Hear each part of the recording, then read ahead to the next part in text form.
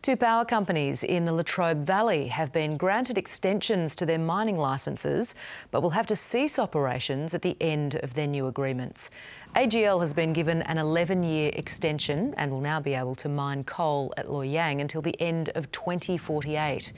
Energy Australia will be able to mine at Yallourn until the end of 2032.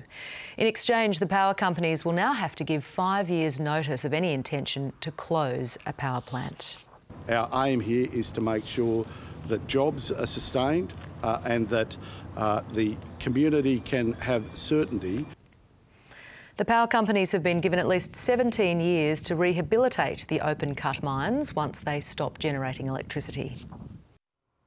The government has revealed it will extend mine licences for Latrobe Valley's major power plants to create 17 years of rehabilitation. It comes as Engie decides to close the Hazelwood pondage due to safety concerns. Charlotte Lamb reports.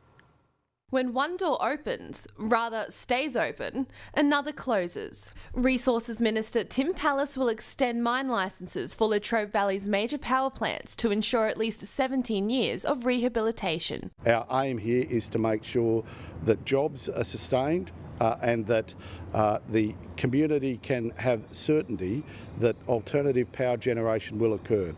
Energy Australia's licence for the Yallourn mine will lengthen to 2051, while AGL's licence for the Loy Yang mine extends to 2065. While there's hope for one industry, concern for another.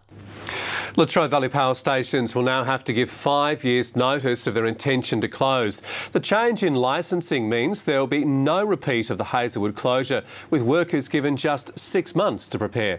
The state government will also extend Energy Australia's licence for the Yallourn mine to 2051 and AGL's licence for Loy Yang to 2065.